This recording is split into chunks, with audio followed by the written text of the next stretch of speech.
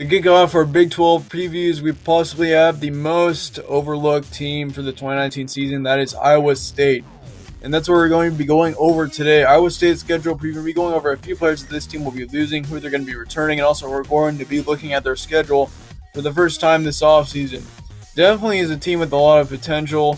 They went 8-5 last season, and they lose Montgomery, 2 receivers, 2 linebackers, and 1 quarterback. So really, only they're losing 6 starters on both sides of the football. If you can keep that number below 3 on both sides, that really is going to be really helpful. Because if you can have a lot of experience, that always helps you a lot in college football. And we've seen that from many, many teams.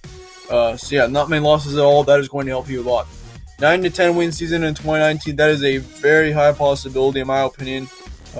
They've got all the keys. They're returning their quarterback, Brock Purdy. Of course, he didn't have the best stats. He had 2,200 yards, 16 touchdowns, 7 interceptions.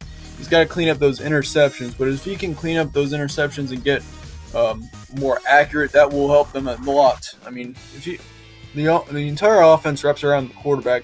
If your quarterback does well, so do your receivers typically. It all kind of goes full circle. But yeah, for Iowa State, definitely is going to be a team to watch out for next season, especially if you're playing them in the Big 12. If you're going on the road to Ames, it's going to be a tough game. That's what I can guarantee you. Here's their schedule. You got Northern Iowa, Louisiana Monroe, and then you got Baylor to round out your September. So really, September isn't going to be very easy, except for, Northern Iowa and Monroe they should beat. But of course, nothing's really guaranteed in college football. That has been shown many times. Iowa at home, that is going to be one of their bigger games of the season. I know that's a rivalry game. It's really going to help. I think that they're going to have a good chance to win that game. I'm happy to tell you guys, just because they're at home. Being at home in college football always is like home field advantages are very real in college football, and we've seen that multiple times. At Baylor on September 28th, I do expect Baylor to be better this year, believe it or not. They really have a lot of potential, I do believe. TCU at home on October 5th. October 12th, you got West Virginia, Texas Tech, both on the road. Oklahoma State at home, at Oklahoma versus Texas at home. They're November, especially the beginning parts of November, very difficult. You got Oklahoma and Texas on back-to-back weeks. Then you got Kansas State to round off the end of the season on the road. So really, I think that Texas game right there, especially on November 16th, that is going to be one to watch out for. I think that they're going to have that's gonna be a trap game for Texas. I think Iowa State really has a chance to win that game, just because it's at home for one, and for two, they're gonna be coming off of that Oklahoma game, so they're going to kind of know how Texas is going to play. Texas is going to they're going to play tough.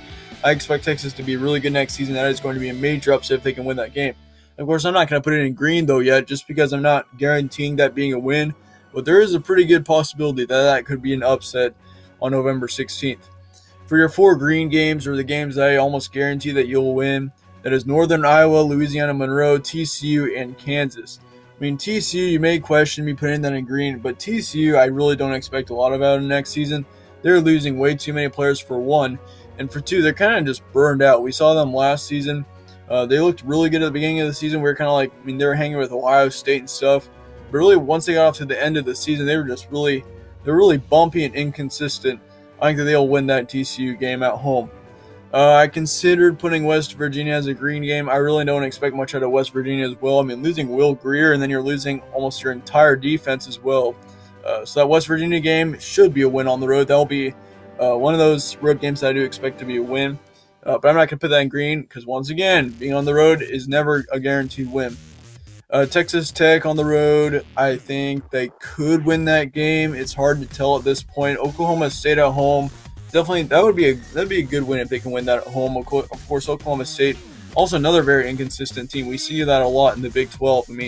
Really, you don't need a defense to be able to be good. We see that with Oklahoma. Oklahoma hardly even had a defense last season.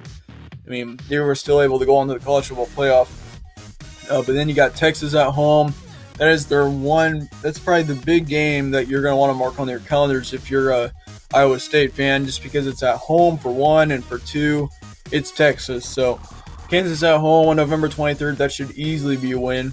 And Kansas State on the road. Kansas State is a tough place to play. We've seen that. Kansas State I do expect to be better next season, so that's something to watch out for. Estimated record-wise, I'm saying 7-5 to 11-1. I'm saying 11-1 as the best, or like the best case scenario. I feel like that's kind of pushing it a little bit to 11-1. I mean, looking at the schedule, it's definitely possible. I mean, if you lose Oklahoma and Texas, or you lose one of those games possibly, and then you win every game else. I mean, every game on here is winnable for Iowa State next season. I don't understand. I mean, Oklahoma's probably going to be their toughest one, being on the road. But I definitely think that 11-1 is possible. It's a very slim chance. There's a slim chance of that happening, but it definitely is still possible. If you want a more defined or a more defined record as to how I think that they're going to do, I'm going to say 8 to 10 wins right now. I'm just going to leave it at that, just because since we're several months away from the season, it'd be kind of inaccurate to say what record that they're actually going to get.